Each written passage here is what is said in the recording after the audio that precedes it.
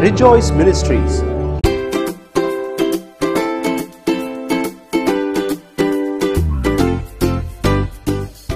Greetings in the most precious name of our Lord and Savior Jesus Christ. Today we are going to see an important topic as we are all in lockdown.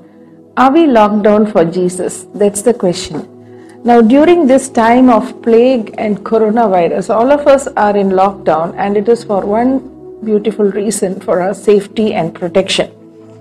In the Bible, in the Old Testament, we see that a lot of lockdowns have happened, especially during the time of Abraham, during the time of Noah, and also Jonah. In the New Testament, also, it wasn't a lockdown but a lockup.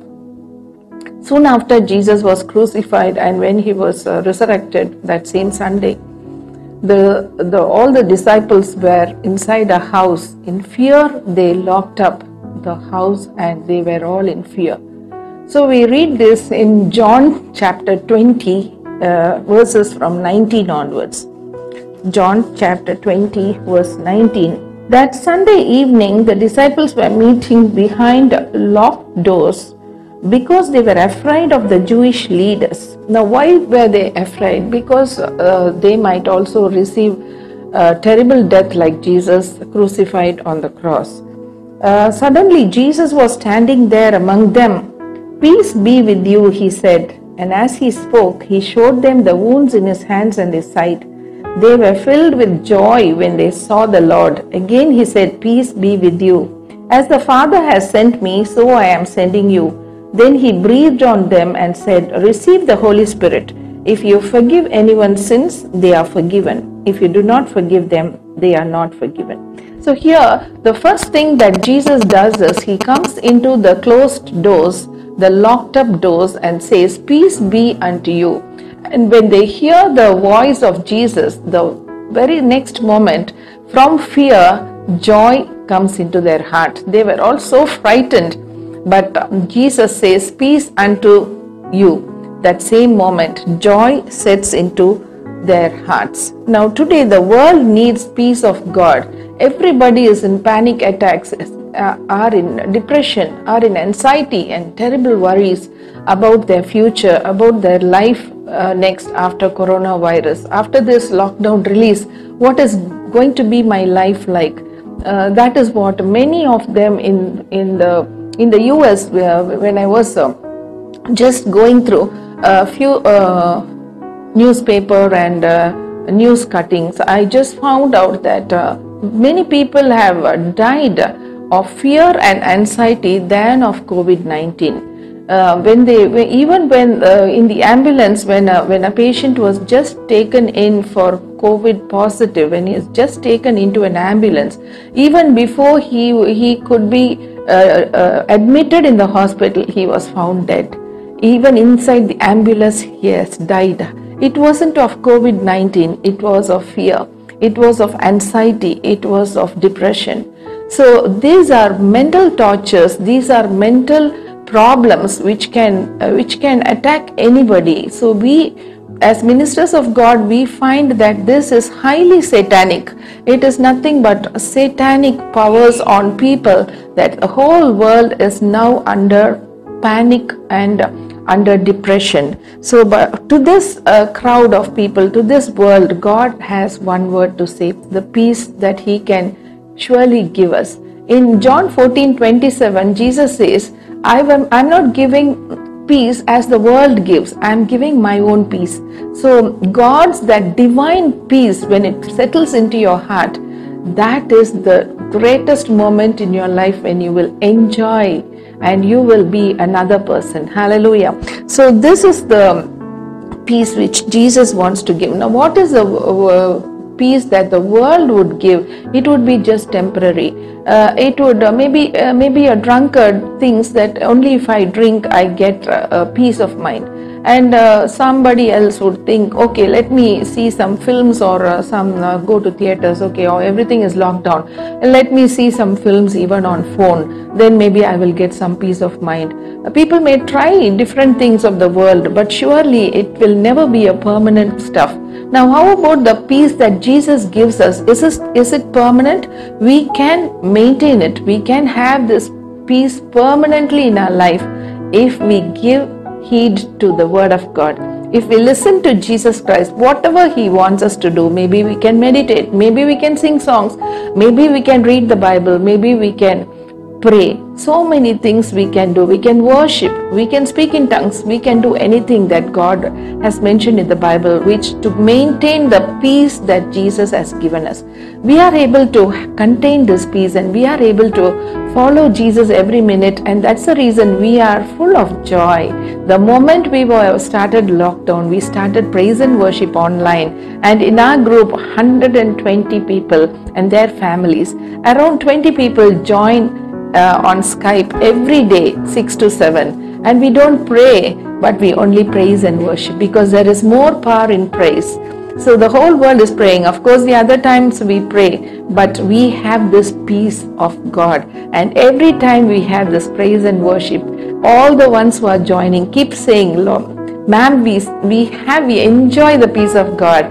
We enjoy celebrating the name of Jesus, and we are all happy in the Lord. Though the whole world is really suffering, we pray for them, we intercede for them, and surely this corona is going to quit this universe. Thank you, Jesus. Once a missionary was sent into an island where the tribals over there were all cannibals, that is, they will eat the flesh of a human being.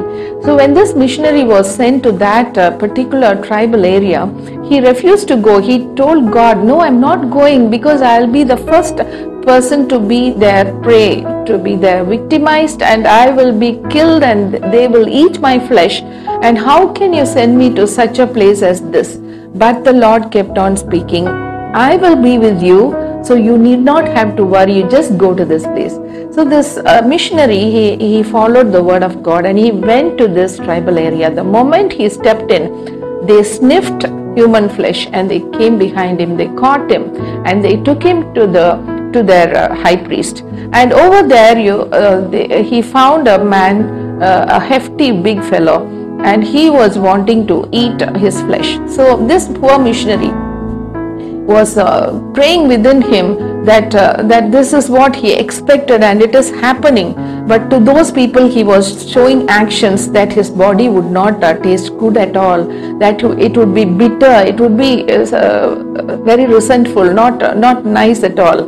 So when the head, the chief of these tribals, watched him say all these inactions, he knew that something is wrong with him. So he commanded that his left leg alone be cut off, and they would taste only that leg for the moment, and if it tasted good, maybe they would go for the next leg and other parts of the body in the days to come. So when the left leg was cut and he was allowed to hop and go into a cave, and they shut the cave, he was put on lockup. So he was locked down. Fine. And this pastor, this missionary, inside the cave, he was praying, he was praising God. We don't know like what really happened. These people out here outside who were trying to eat that leg, that left leg of that pastor, they found all their teeth falling, and they couldn't bite it because it wasn't a fleshy leg, it was a leg made of wood. So they had cut down the wooden leg of this pastor, and they were trying to eat, and they lost their teeth, and they thought it is God who has sent this man, and he is God himself. The tribals thought so. Whereas out here, this pastor was just crying out to God, and he was thanking God for having sent him into that cave, into that place, into that lockup, because he knew now for what reason he lost his left leg in a scooter accident 3 years back. So he was thanking God, Lord, if only they had cut my right leg, I would have no life at all. I would have become a prey for these tribals. But you made them cut the left leg that is a wooden leg which was attached to my leg because I lost my left leg during this accident. Now I understand, Lord, as why you allowed that accident in my life, so that today I will serve these people. And as he was thanking God and he was praying, they opened the cave and they all fell flat, fell prostrate in front of this missionary, and they thought that he is God himself when he had to explain everything in action and show the picture of Jesus and show so many other things to these tribals, and all of them became Christians. And that was God's plan, that this missionary should be sent to this tribal area to get them to know about Christ Jesus as Lord and Savior. Jesus is Savior. He can save you at any time. Whether coronavirus is a disease which you have undergone or not, you will be safeguarded by Christ Jesus. So let us be very happy in the Lord that peace is there for us. Peace is sanctioned for us. We can retain peace, we can maintain peace. Till our death we can have peace of God if we are to follow the word of God. Let us follow everything that he has taught us in the Bible, and let us be peaceful and pray for the people who have no peace. Thank you, Jesus, for this wonderful time. I would love to praise you and worship you and thank you, Lord, for this great peace that you have given to us. Lord, we are locked down. We are locked down for Jesus. Our families are all together in this lockdown, and we are all worshiping you, praising you. And this peace comes and settles into every family, Father. Lord, we thank you, Father. We thank you and praise you for all the goodness and mercy is following us. No coronavirus can follow us. Only Jesus' goodness and Jesus' mercy and Jesus' peace of mind will follow us. In the holy and mighty name of Jesus, we pray that all those people who are suffering outside, they receive the peace of Jesus forever. Thank you, Father. In the holy and mighty name of Jesus, I pray. Amen and amen.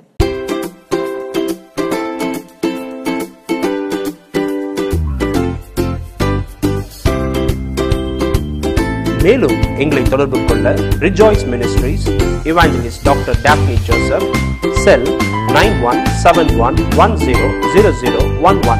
கர்த்தர் தாமே உங்கள் ஒவ்வொருவரையும் ஆசீர்வதித்து காப்பாராக. ஆமென்.